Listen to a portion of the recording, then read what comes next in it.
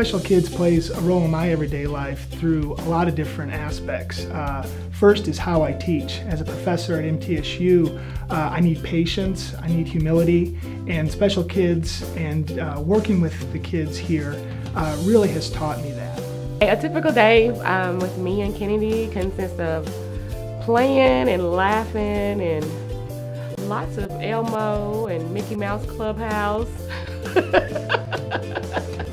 If I could say one thing to a parent of a child at Special Kids, it is that you are my hero.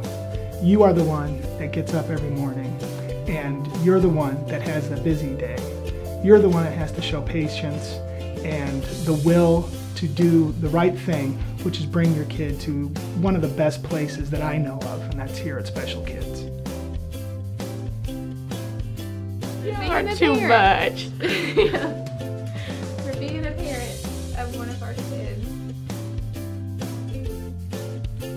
Oh my gosh!